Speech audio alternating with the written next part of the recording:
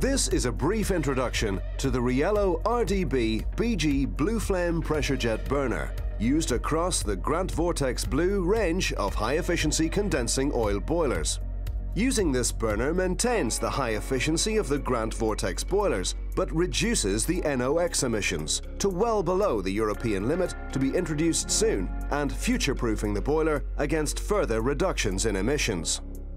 The first thing you'll notice is the similarity with other Riello RDB burners. In fact, if you're familiar with the RDB, you'll have no trouble finding your way around this burner. The basic construction is the same as you're probably used to, with the air inlet box and air adjuster on the right-hand side, the fan housing in the center, and the control box and oil pump on the left. The photocell is in the same position, but this burner uses an ultraviolet or UV cell instead of the photoresistor more commonly used.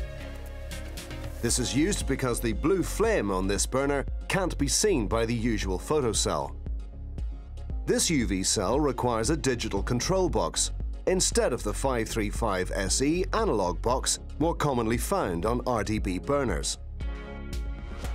From the outside, this control box looks very similar to the analog box.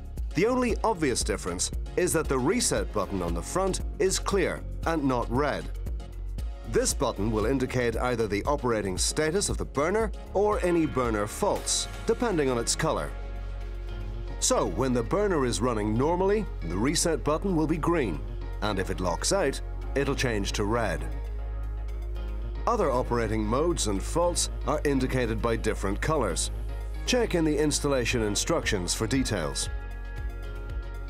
Just one thing, on this control box, to operate the reset button, you have to press and briefly hold it in before releasing.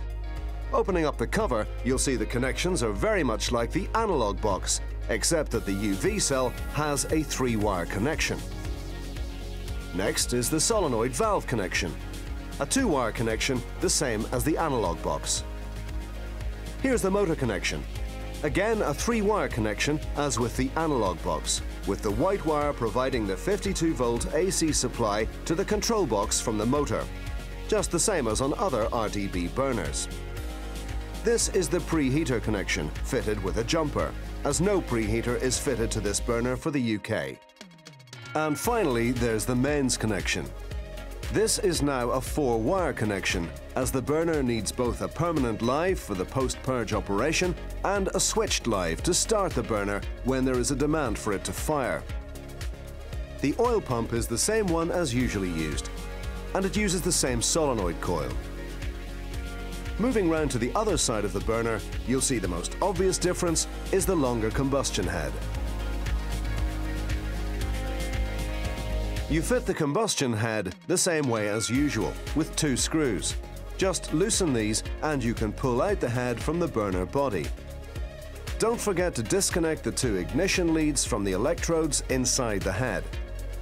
To refit the combustion head, just reverse this process, connecting the electrodes first, pushing the head into the burner body and tightening the screws.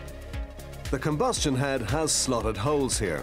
When the burner is firing, the combustion gases are recirculated through these holes, producing a cleaner blue flame with lower emissions. Most of the flame is actually contained within the combustion head, which glows red hot, with the blue flame showing from the end. Just compare this with the yellow flame from a standard pressure jet oil burner.